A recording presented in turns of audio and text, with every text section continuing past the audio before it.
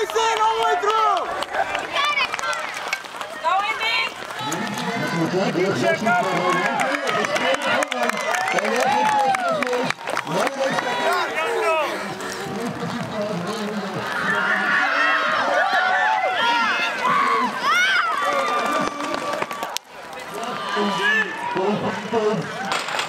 Johnson and Morris.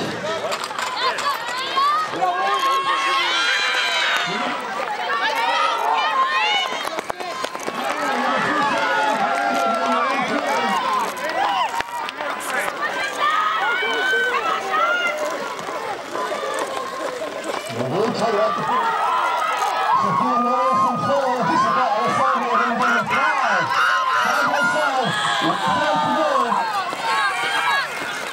All right, Sophia, coming off the 300 hurdles, how you feeling first time? It's good. Yeah, it was a tough race, and my friend was right next to me the whole way, so really pushed me, and yeah, it felt really good. Neck and neck with your teammate, you had to lean there for the finish at the end. Yeah. How'd the rain affect your day today? The rain and cold weather.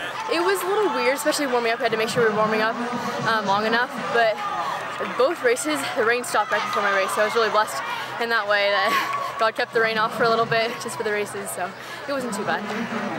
Looking forward to the rest of the season, have you set some goals for yourself for anything? What's looking there? Yes, I have. For me, my goals are mostly just personal goals. It's not like necessarily win CIF, go to state, stuff like that, whereas that's obviously in my hopes, but it's mostly just times for me.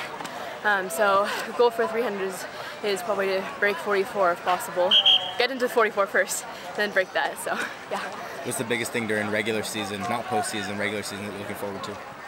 I think just every dual meet, being able to compete. I mean, especially with how today's race went out with my friend, then having a teammate like that will push each other every single dual meet, no matter who we're going against. So I'm excited about that and excited to keep getting prepared and work towards the postseason.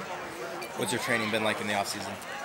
We've been training since August, and so 5 days a week since August, which has been a lot, but it's been really good. We've been doing more long distance strength building stuff, and so doing some 800s in practice and stuff like that, going in some distance runs, and now we're gradually building into the sprint speed, and so now we're doing shorter sprints and doing 2 workouts a week right now. So.